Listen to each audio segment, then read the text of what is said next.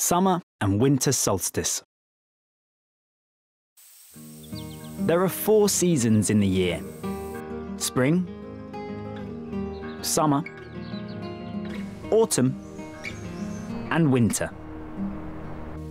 And throughout the year, the days and nights get longer and shorter as the seasons change. The longest day happens in the summer, and the shortest day in the winter.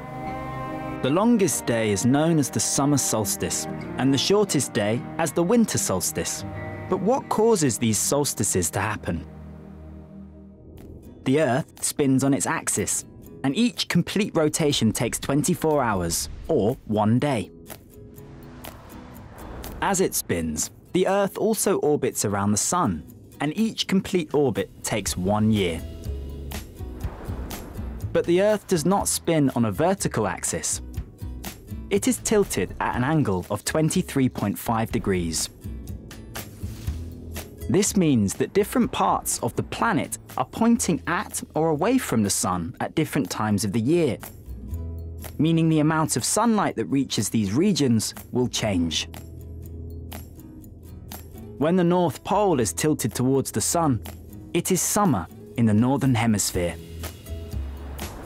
The summer solstice happens when the angle of tilt towards the Sun is at its greatest, and so we have the most hours of daylight. In December, the winter solstice marks the exact moment the Northern Hemisphere is tilted the furthest away from the Sun. This is the shortest day of the year, and it means it has the fewest hours of daylight. The Southern Hemisphere points towards the Sun when the Northern Hemisphere points away from it. So the people living there experience their seasons and solstices at the opposite time of year. When it is winter in the UK, it is actually summer in Australia. The sun is vital to human existence, for light, food, and warmth. So that helps to explain why celebrations of the solstices stretch back hundreds, probably thousands of years. In the UK, a famous place to celebrate is Stonehenge, which was built around 5,000 years ago. Back then, people living in Britain were pagan, and over the last 100 years or so, there has been a revival of ancient pagan traditions and worship, including celebrations held at Stonehenge led by Druids. The Druids believe Stonehenge has always been a place of worship, and it is likely that people gathered at the stone circle at both summer and winter solstices to carry out rituals and ceremonies relating to the changing seasons.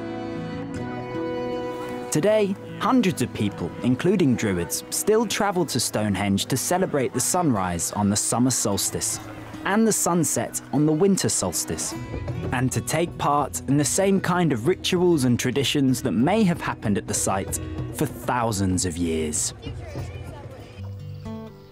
Around the summer solstice, people living in countries near the Arctic Circle, like Norway and Iceland, won't see the sunset at all.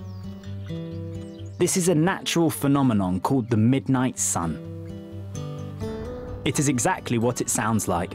The sun is still up at midnight.